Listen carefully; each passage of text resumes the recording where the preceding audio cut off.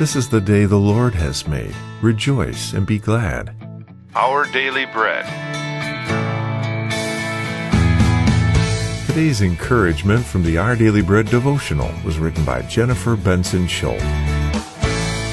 When Jennifer first began working in the small office she now rents, the only inhabitants were a few mopey flies. Several of them had gone the way of all flesh, and their bodies littered the floor and windowsills. Jennifer disposed of all but one, which she left in plain sight. That fly carcass reminds her to live each day well. Death is an excellent reminder of life, and life is a gift. Solomon said, "Anyone who is among the living has hope."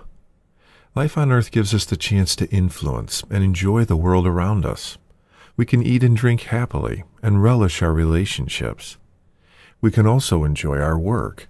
Solomon advised, "Whatever your hand finds to do, do it with all your might."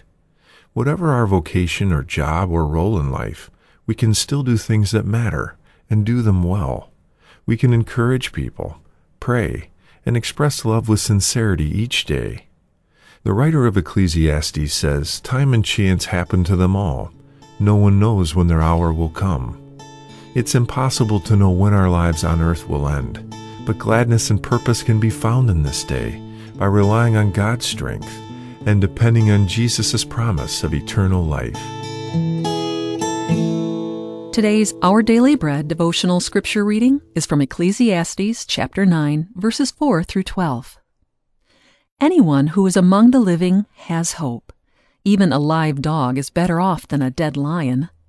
For the living know that they will die, but the dead know nothing. They have no further reward, and even their name is forgotten. Their love, their hate, and their jealousy have long since vanished. Never again will they have a part in anything that happens under the sun. Go, eat your food with gladness, and drink your wine with a joyful heart, for God has already approved what you do.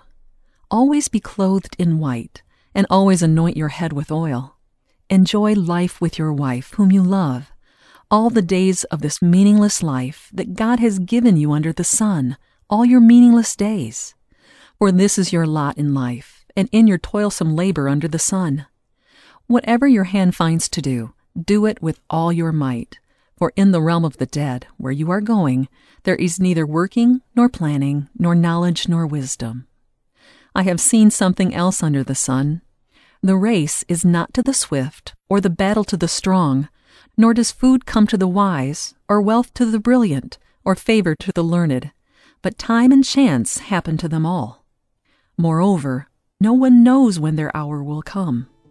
As fish are caught in a cruel net, or birds are taken in a snare, so people are trapped by evil times that fall unexpectedly upon them.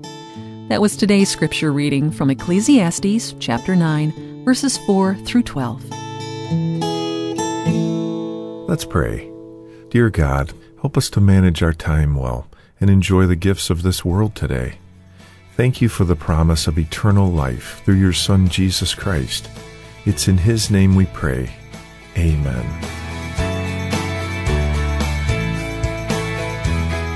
Today's encouragement was provided by Our Daily Bread Ministries.